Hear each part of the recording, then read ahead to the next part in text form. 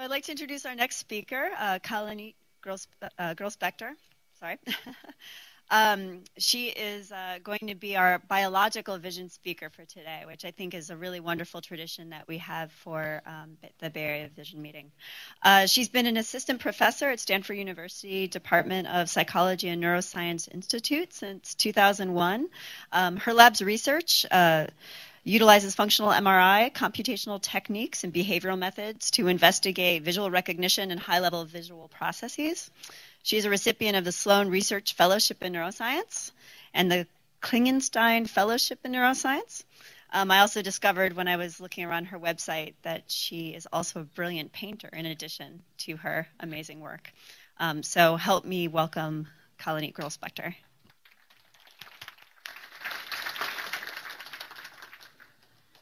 Thank you, Andrea, for introducing me. I'm going to be the neuroscience speaker for today, and I'm going to describe some work in our lab looking at position-dependent face processing in the human brain. Much of this work has been done together with Rory Saras, this started when he was a postdoc in my lab. Now he's at Google, and we're still collaborating on this project.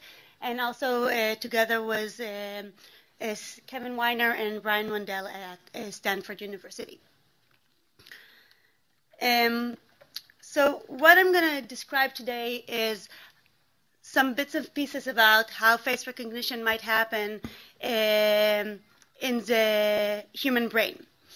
So we have an object in the world, for example, a person, and light bounces off that person and hits our eye. It then forms an image of that person, an inverted image on our retina, and then this information from the retina gets relayed to the brain. First, it gets processed at a subcortical nucleus called the lateral geniculate nucleus, and then transformed to the first processing stage in the brain, the first visual area. It's called area V1.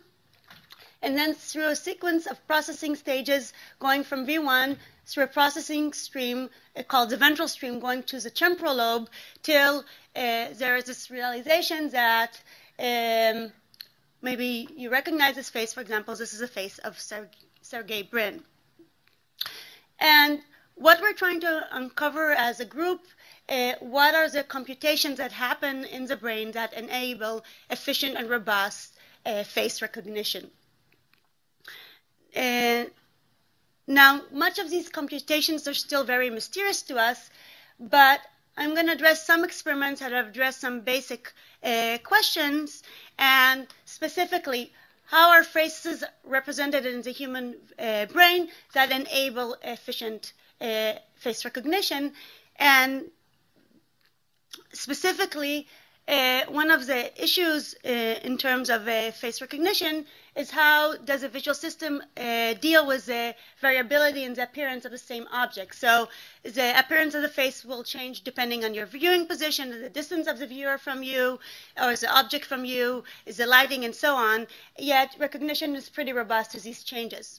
And how invariant face recognition is accomplished is a question of central interest. In this talk today, I'm going to address only one aspect of invariant recognition, and this is the question of position invariance. So the question is, what happens when the face moves in your visual field? How are these representations sensitive or insensitive to the position of the face in the visual field? Now, position in the visual field is actually very important in the visual system because there is a retinotopic map in your visual system. So, for example, if you look at the world, there's a picture of a face. This is a picture of a Newton. This is how the face appears in the world. And there's a retinotopic map or topographic map of that picture in your brain. So this is a picture of how that face is represented in the first cortical area or area V1 in the human brain. And there are a couple of things to note. First of all, adjacent points in the world map to adjacent points in the brain, and this is called a topographic map, or in this case, a retinotopic map, because it mirrors what's on your retina. Second of all, this image is upside down. It's inverted. Third of all, there's what's called magnification. Stuff that's close to the central part of vision is magnified on the brain compared to the periphery.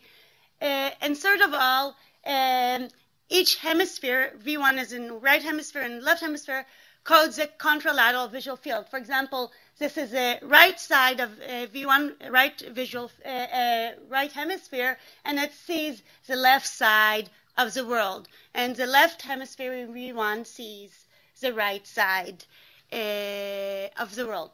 So if we think about representation in V1, neurons have very local receptive field. Each neuron only sees a little bit of the world, and together this forms a picture that's very sensitive to the position of the image in the visual field. For example, if that picture moves a little bit in the visual field, that image on the brain is going to move a lot, and this is why we think that this kind of representation is not very effective to enable position invariant, for example, face recognition. As I mentioned in the beginning, recognition just begins in V1, and actually what happens in the brain is that there's a sequence of computation starting from V1 and ascending across a hierarchy. So this is a coronal slice of the brain, and this is an axial slice of the brain, and what I've colored on these slices are the regions in the ventral processing streams that are involved in object recognition, and there are a sequence of regions from V1, V2, V3, V4 that all have retinotopic maps. And as we ascend this processing hierarchy, we know that receptive fields increase in size. And in the higher stages of this hierarchy, there are regions here that I coded them in red. And these regions are more higher level in this hierarchy because they don't respond to any kind of stimuli.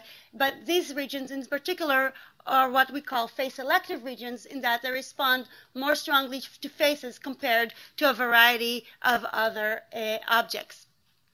And we have three such face-selective regions in the human brain. One region is here in the inferior occipital gyrus. I call it IOG.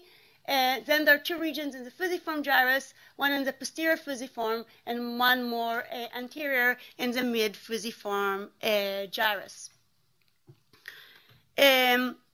And what we're trying to figure out is what kind of processing happens across this processing stream that enables face recognition. If we look at the higher order areas of these processing streams, for example, if you look at the activation from the mid-fusiform gyrus, this activation here, activation in this part of the brain is coupled with how people perceive objects. So what we do in these kinds of experiments, we put faces very briefly at the threshold of recognition, and sometimes people can see them, and sometimes even though you've presented a face, people might not recognize it. And what you find is that the activation of these areas increases as people recognize faces. So when you show a face and the person identify it, you see the red curve, there's a strong activation in this region. When you present a face and the person can tell you it's a face but cannot tell you whose face it is, you get some intermediate responses in this region. And when you present a face but the person can't even tell you that there's a face in the stimuli, you get very low activation in this region. So what's kind of interesting about these higher order areas that they're coupled to your percept, and you get higher activation as you better recognize the stimulus as a face and you can recognize whose face it is.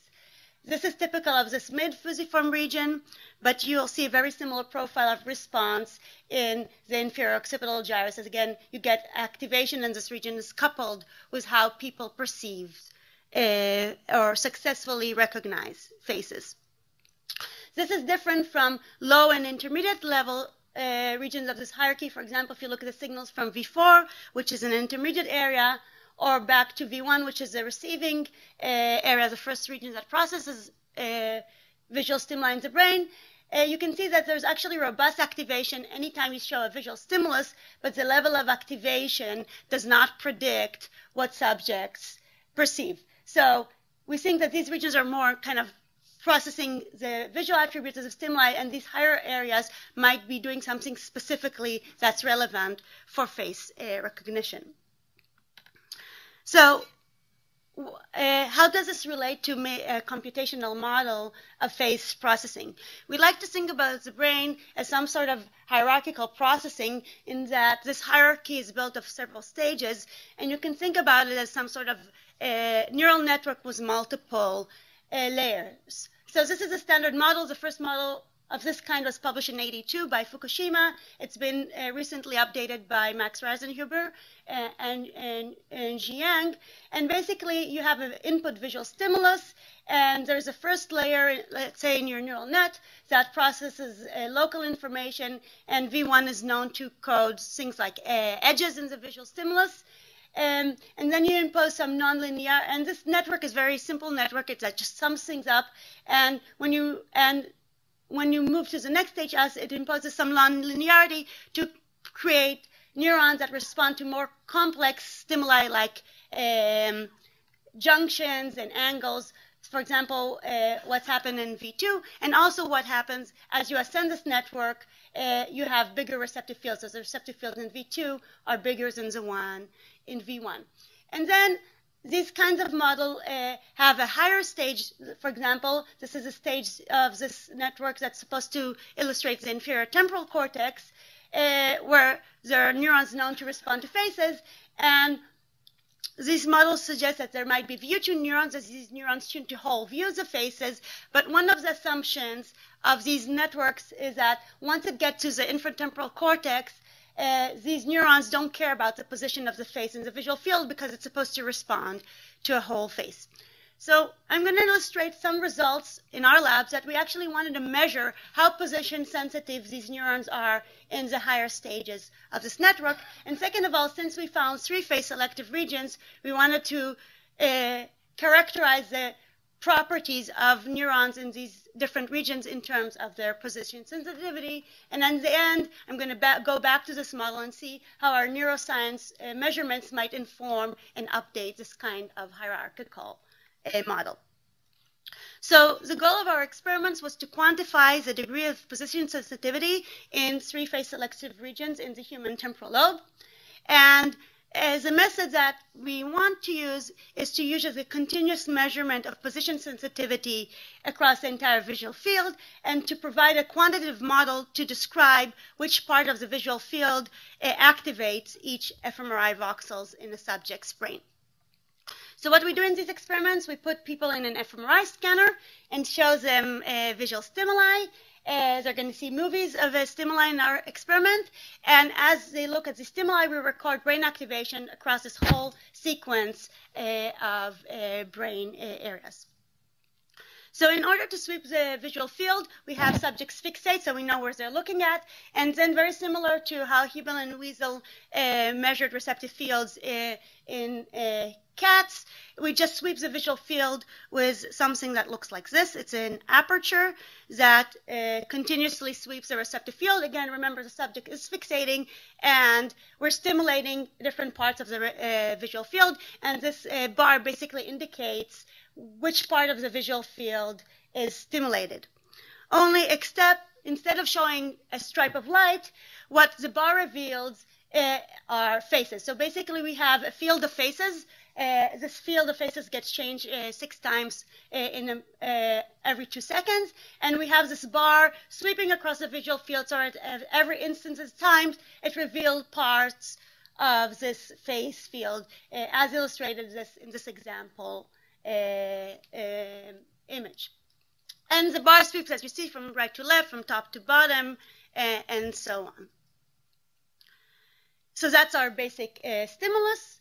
And then what we want to do is, for each fMRI voxel, determine which part of the visual field activates this brain.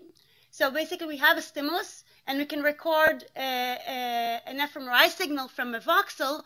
And what we want to model is the part of the visual field that would predict this response. And our model of a receptive field is described by a 2-dimensional Gaussian. And this Gaussian has 3 parameters, x and y, which describe the center of this Gaussian, and sigma, which describe the width of the receptive field, or the size of the receptive field. And we're trying to find the best fit Gaussian that would predict our fMRI signal in every voxel of the brain. So this is an example time course from a real voxel in the brain. So this is the time. This is a signal that we measure from the brain. And the arrows on the top indicate the movement of the bar as it sweeps the visual field.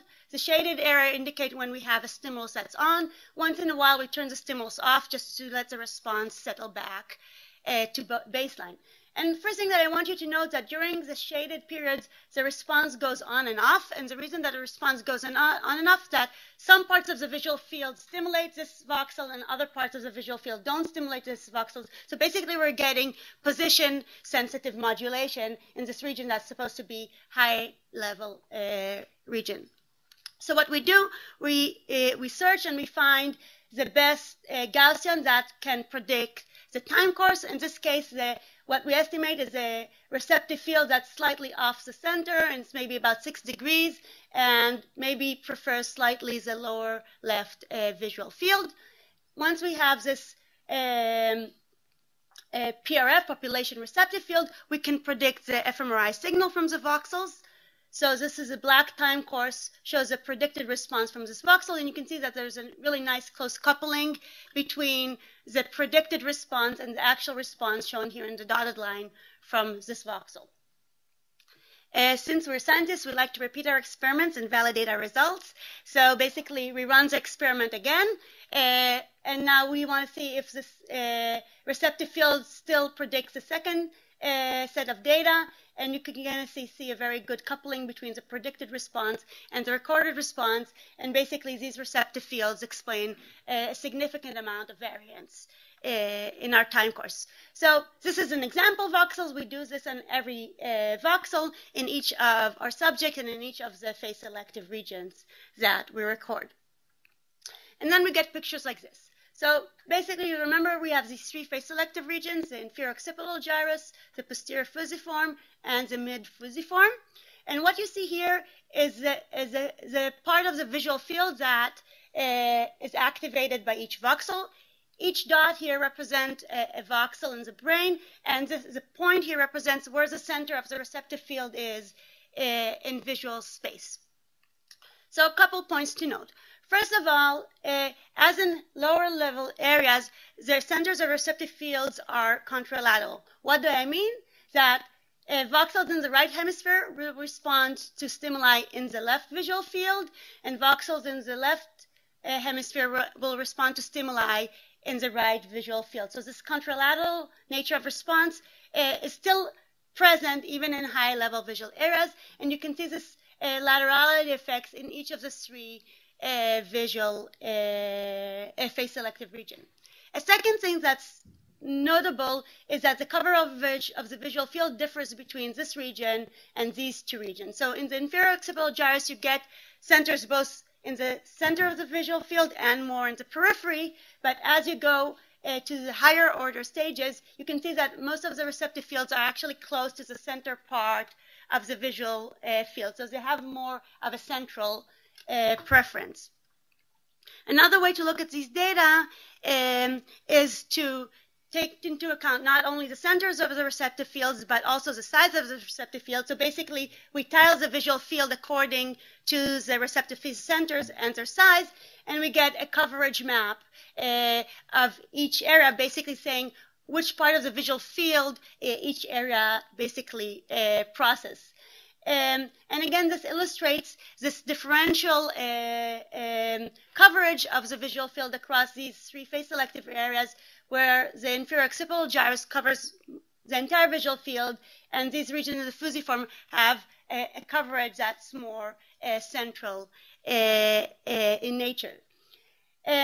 This is important to us because now if we want to model these face-selective regions, we have a more precise model about which part of the visual field is and the receptive field sizes in these areas. And furthermore, because we're getting different coverage maps across these 3 regions, it suggests to us that these are 3 distinct stages that are involved in processing faces. So far we stimulated the visual field with faces. The question is, do you really need a face stimulus to drive responses in these regions? So the same way that we have the bar sweep across a field of faces, we created another stimulus that we call the phase scramble stimulus.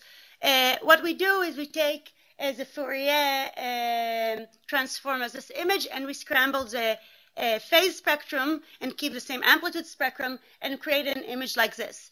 This image preserves all the first order statistics of this picture as well as the amplitude spectrum, but of course you cannot see any face in these regions. And this is just to examine whether just the low-level aspects of the faces are driving these regions, or maybe you really have to have something that resembles the face to drive responses in these regions. And again, we sweep the visual field with a bar aperture, and the bar sweep is identical across these two stimuli. So all we're changing is the content inside the bars that the subject sees. It turns out that it really matters to these high-level areas what kind of stimulus you show inside the bar. When you show a phase scrambled stimulus, you get very low signal in these regions, and you can no longer kind of see clear position modulation or fit a population receptive field that explains to you which part of the visual field is stimulated by these stimuli. So basically, in order to drive these regions, you really need to have a face in the picture and not only something that has the first order statistics of a face. So what do we have so far? We find that contrary to the prevailing model, the higher order regions of this processing streams, these face-selective regions, are modulated by the position of faces in the visual field. But in order to see these position modulations, you have to use an effective stimulus. For example, if you're looking at face-selective regions, you need to have a stimulus that has a face in it. And furthermore, we find evidence for 3 distinct stages of face processing in the human temporal lobe, which have differential coverage of the visual field, where we find that responses become more centrally biased and less lateralized as you ascend the processing stream from the inferior occipital gyrus to the fusiform gyrus to the posterior fusiform and mid-fusiform regions. However, we were intrigued by the fact that we got differing results when we changed the content of the bar, and we asked whether the position modulation that we see in these areas might depend on the kind of stimuli that we use to map the visual field. So far I've shown you a result with what we've called the scaled faces. This is a center stimuli. We've created 2 more kinds of face stimuli. One that's here, I think it's hard to see, but basically we created a field of faces with small faces that are uniformly spaced and are uniformly sized, and they cover the visual field. This was one extreme of our stimulus, and the other extreme we use a single face, and in each case a bar actually sweeps through parts of the single face, and the subject will see in each instance of time something that looks like this. They'll see only part of the face as a bar sweeps across the visual fields. During the experiments, they'll see more than one face field, but each time only a part of the face. What's important is that the bar sweep across these stimuli is identical across all these conditions. So if these neurons in these high-level areas only care about where faces in the visual field, they care only about position, we should get the same response across all of these stimuli because the visual field stimulated is identical across all these movies. However, if the neurons care both about what kind of face you're showing and where it appears in the visual field, you might actually get differing responses, a different position modulation across these stimuli. In that case, that would indicate that the receptive field is something interactive because it depends both about position and the kind of stimulus. So we first measured V1. If you look at V1 responses, each row shows you one of the stimuli. and the dotted line shows the response from the brain, and the black line shows the fitted stimulus. And basically, this is a receptive field that we measure in one voxel. And V1 behaves like V1 should. Basically, it doesn't really care what kind of stimulus I'm showing. It only cares where in the visual field I'm showing something. And consequently, we have the same responses across all three movies in V1. And we estimate very similar receptive fields for these different movies. So basically, responses of the V1 voxel only depend on where I'm showing stimuli in the visual field. If I look at the fusiform, something interesting actually happens. So this is, again, an example of one voxel. And the dotted line shows the time course of activation from the brain for each of the different stimuli. And what you should note is that when we showed the subject the small faces, we get very punctate and sharp modulation. But as we increase the size of the face, we get more prolonged modulation. What that means that these more prolonged modulations, that it gets activated by a face in more positions across the visual field. And consequently, because we have differing brain responses to different stimuli, we get different estimates of population receptive fields from the same voxel because of the differing visual stimulus. So when we showed small faces, we get a small receptive field that is close to the center of the visual field. When we showed the scaled faces, we found that the receptive field becomes bigger and actually shifted more peripherally. And when we showed the large face, we suddenly get a really big receptive field that is even shifted more peripherally. So we get the surprising finding is that in a region that was supposedly position invariant, it's actually not position invariant. Instead, it codes both where in the visual field I present a face and what kind of face it is. So when we show bigger faces, it has larger receptive fields that are more peripherally shifted compared to when I show small faces. So this is just one example of voxels, but we can do this analysis across a population of voxels. And this is basically the results I'm going to show you here. Here I'm showing you all voxels from the mid-fusiform region. Again, each point is a voxel. Here I'm showing you the estimated pRF size, population receptive field size, for the large faces compared to the population receptive field size we measured from the small faces. And this shows the identity line.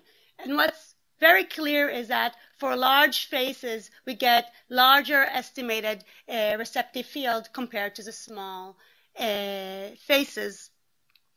And furthermore, it's not only that they're larger, but they're also shifted more peripherally. So you can see that the eccentricity, like where the center of the receptive field is more peripheral for the large faces compared to the small faces. So what I've illustrated for the single voxel is generalizable across a population of voxels in the brain.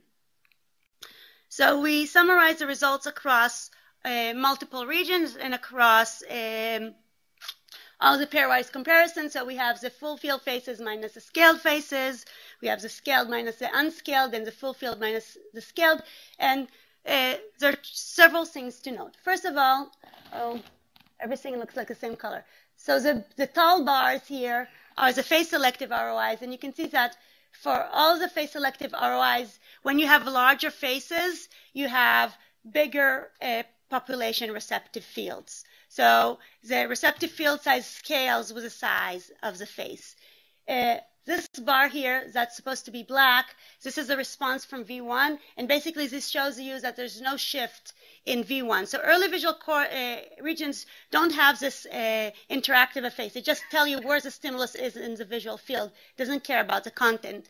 But these higher level regions show a scaling of the receptive field size with the size of stimulus. And furthermore, the scaling seems to be bigger in the more anterior region and the mid-fusiform regions compared to something that might be more intermediate in this processing stage, like the inferior occipital gyrus. So this is the effect of size. Bigger faces produce larger receptive field sizes. if you look at the location of the center of the receptive field size in visual space, it also gets shifted. Again, we have all these pairwise comparisons. And again, if you look at the tall bars, these are the 3 face-selective regions. You get a shift of the center of the receptive field. It becomes more peripheral as you show larger faces. And again, V1, which is this bar, which is supposed to be black, shows no shift in the center of the receptive field. So this is very striking because it shows a modulation of the receptive field depending on the stimulus in these face-selective regions. So what does this tell us about face processing in these higher order areas? So let's go back to our coverage maps that I showed you in the beginning. So each column reflects one of our face processing regions, ascending from the inferior occipital gyrus to the fusiform, and each row denotes a kind of stimuli that shows the subject. So across all of the stimuli, we get differing coverage of the visual field from the inferior occipital gyrus to the fusiform, where the inferior occipital gyrus behaves more like a visual field representation. It covers the entire visual field, and these regions of the fusiform tend to have a more central representation of the visual field.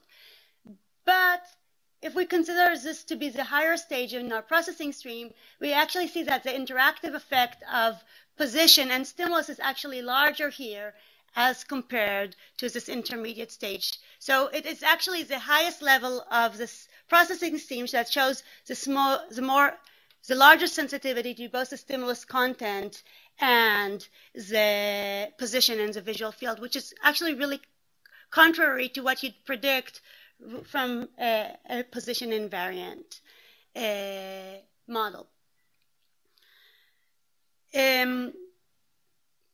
So let's tie this back to our hierarchical model of face processing in the brain. So I still think that a hierarchical model is a good model to consider when we think about face processing in the brain. But given recent results from our lab as well as other labs, I really think that this model needs to be updated for several reasons. One, the initial model had only 3 stages, V1, V2 to the V4, and IT, and I think this is just wrong.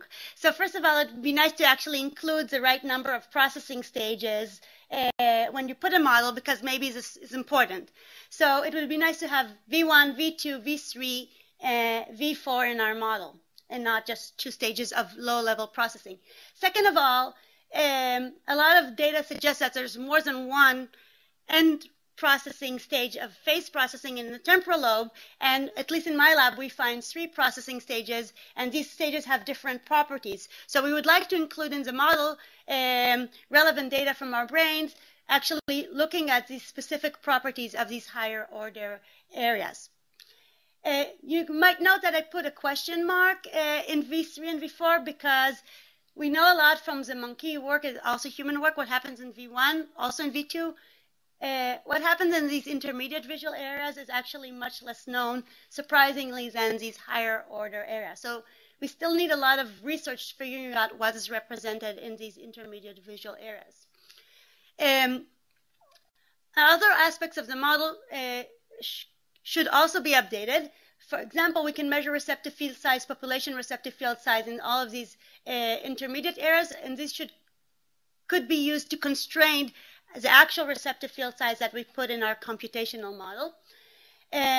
But our model also has to account for these recent findings that we find an interaction between position and kind of stimulus. And this suggests to me a different view of the representation in these higher level areas. Specifically, it doesn't suggest a position invariant. It actually suggests a position sensitive representation, but it might suggest that there might be multiple neural population, each coding for different sizes of faces. So maybe there are some neurons that like small faces and some neurons that like large faces. It covers a visual field, and when we show small faces, we're activating one subset of neurons, and when we're showing large faces, we're activating a different subset of neurons. So there might be multiple maps in this piece of brain, and basically is there some place in the brain actually might say, oh, there's a face here, and that might be either from top down or from some kind of fast mechanism that goes from the superior colliculus, and then it either activates one of these populations, or maybe there's some sort of kind of adaptive filter that can tell you first where the face is in the visual field, and then it adapts the size of your receptive field to optimize the recognition in this part of space where you're seeing the faces. So if you think the face is big, you're going to adapt the receptive field to be bigger, and if you think that the face is far away, you might use a small receptive field, again, to optimize the computations to the relevant part of the visual field. So that's all for today, and thank you for your attention.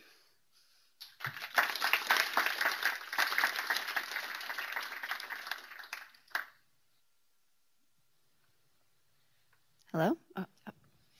We have time for some questions. And Kalanit, if you wouldn't mind repeating the questions for the video, that'd be great. Okay, fine. Yes.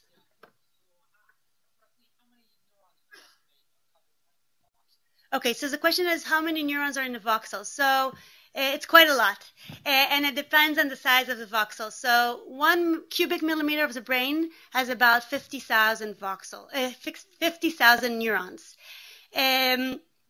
And the voxels that we're measuring here are anywhere between 1.5 cubic millimeters to 3 cubic millimeters. So you can multiply this and get a range of anything between 100,000 to 1 million neurons.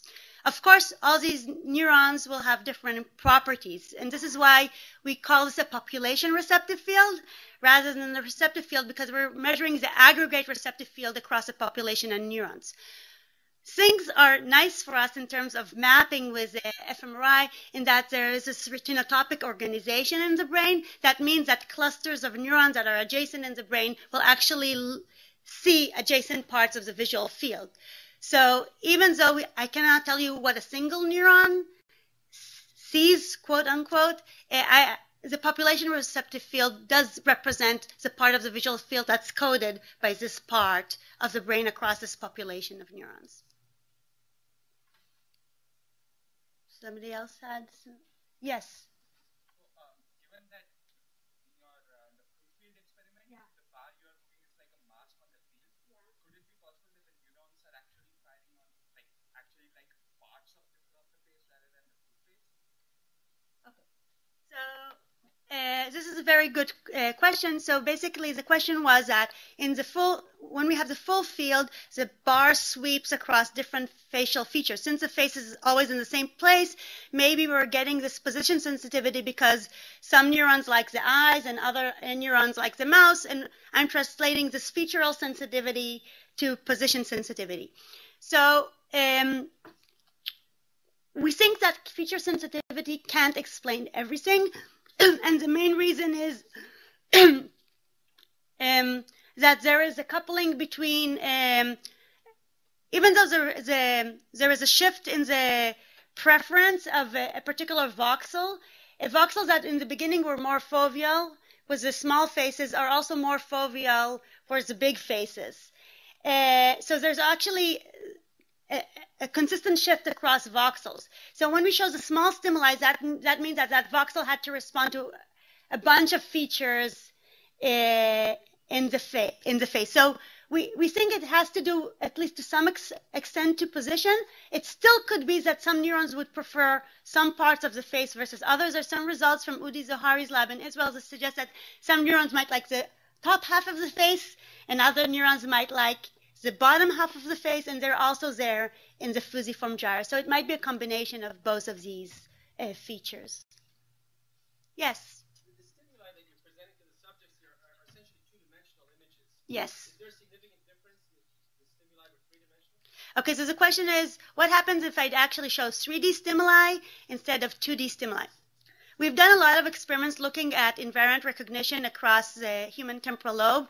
And it looks like what really affects the responses in these regions is two things. One is the shape of the stimulus, and two, if the stimulus is recognized by the subjects. So if I show moving faces, or 3D faces, or line drawings of faces, or black and white photographs of faces, or colored faces, or movies of colored faces, I'm going to get pretty similar responses in these areas.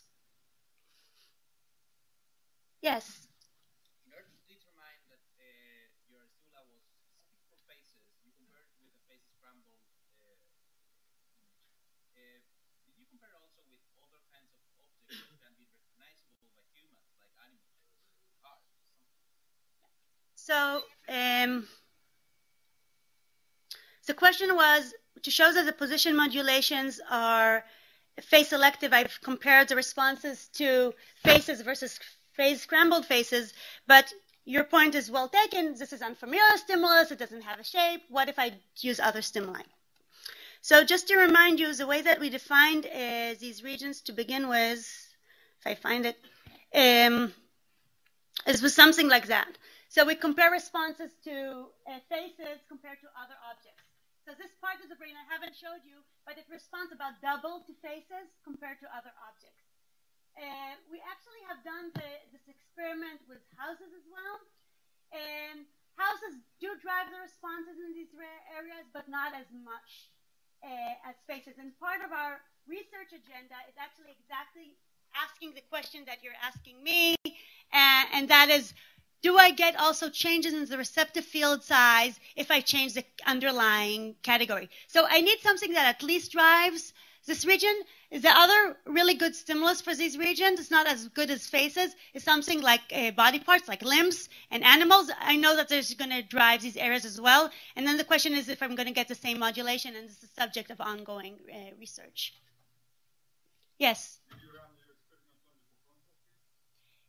This particular experiment we've run only with frontal view of the faces. In other experiments that we've done in the lab, we looked at view invariance. And it is the case that across all of these regions, representation is very sensitive to the view of the face. And frontal faces tend to produce slightly higher responses than profile faces, and backs of heads are not really good for driving responses in this region. Yes? Except when you're at a party and you're trying to avoid certain people, you never intentionally recognize somebody by looking over except on that. Where's the function of face-sensitive receptive fields that are not?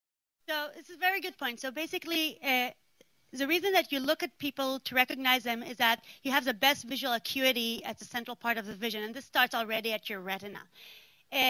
So it's true that you might notice a face somewhere in the periphery, but if you really want to make sure that you know that person, you probably are going to point your eyes, and typical people will put their center of gaze somewhere here, which is pretty much the center of the face. Still, it is a case that sometimes that person will be far away from you, and sometimes that person would be close to you. And sometimes in a situation like this, there are actually a lot of faces all around you that actually might be crowding your face and actually might confuse me. So I actually might need to sharpen my receptive field to see only your face and ignore all the other faces that are really nearby right now hitting my retina. And I want to recognize that it's you. So there are a lot of situations, like when I'm looking at the crowd, that will be many faces, and that might be an ecological reason why you might want to scale your receptive field for better face recognition. Right now it's still hand waving, and we really need to do experiments to look at this, but I think there might be ecological reasons for that. Yes? My question is more with just to experimentation. I'm just curious, how do you measure if the person has recognized the face or the face or... Okay. So I haven't told you, this is an experiment that I've done already 7 years ago. So basically what you do is that you put, so the person, he asked me a little bit more to describe the details of the experiment. How do I know if a person recognizes a face or they don't? So we have all kinds of psychophysics tricks in our bag, and what we do is we put the stimuli very, very briefly, and then we follow it by this noise pattern, like a face scrambled image. and this masks the face. So basically, if you present stimuli, let's say for 30 milliseconds or 50 milliseconds, sometimes people can see them, and sometimes they cannot. This is what I mean, stress level recognition. So what we do, we put people in the scanner and show them a lot of faces very, very briefly. And for example, in this experiment we had, maybe they had to recognize Harrison Ford. So we had a bunch of Harrison Ford faces, we had a bunch of other male actor faces, and then we had some scrambled faces. And then each stimuli flashes really briefly, and the subject has this like keypad in the scanner, and they press one button and say, oh, this is Harrison Ford. They press another button and say, oh, I can tell it's a face, but I don't know who it is. And the third button, if they say it's not a face. So then we go back and sort our data, not accordingly to what we showed them, but accordingly to what they responded. So we have all the Harrison Ford faces, but sometimes they can see them and sometimes they cannot. And this is how we can get these signals that correlated to subjects' percept. Yes. This is a more general question. In the first presentation, we learned that there's a lot of plasticity because if you plug the optic nerve in the auditory cortex, that starts seeing. And these.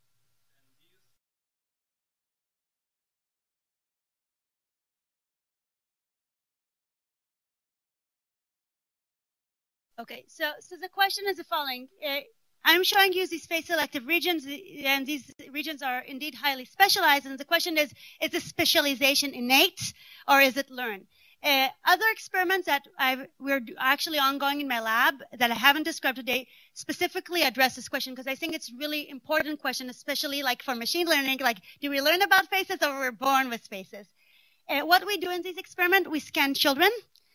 So we scanned school-age children, 7 to 11.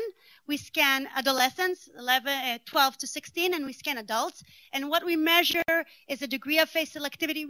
There are other category selective regions in the brain. There are face selective regions and body part selective regions and object selective regions. And we actually see if the specialization develops over time. And one of the interesting findings from our lab is that these face selective regions tend to develop the latest. So you'll find face-selective regions in children, but they tend to be smaller and less selective than in adults. And what's really surprising is that they still develop all the way into adolescence. It's intriguing because if you look at performance, kids don't remember faces as well as adults. So they might remember a small group of faces that they're highly familiarized, like their kids in their school or their family. But generally, if you just show them novel face and then ask them after 5 minutes to tell you if they've seen it or not, they don't do as well as adults. So we think that these areas, there might be some innate specialization, but we think that a lot of the selectivity is coming from experience. So I think one more question. So in this first experiment, we're showing how the fusiform area seems to correlate more with performance, but I feel like we've lost that a little bit in the most recent experiment, that if we show a small face in the periphery, we're able to recognize it, but we don't see a response anywhere in mid-fusiform. So you're asking what is the relation of the second experiment to recognition performance. In these experiments, we didn't really measure recognition performance in the scanner because we really wanted to make sure that subjects fixate so we can map the visual field properly, so they have a color fixation task. We did measure recognition performance outside the scanner. We didn't do like a person recognition, but a gender, just to say if it's a male or female, and subjects can do it even in the periphery. But maybe if we had asked, is this Harrison Ford in the periphery, they couldn't do it, but we haven't measured it, so basically needs to be found out. Thank you very much. Let's thank the speaker.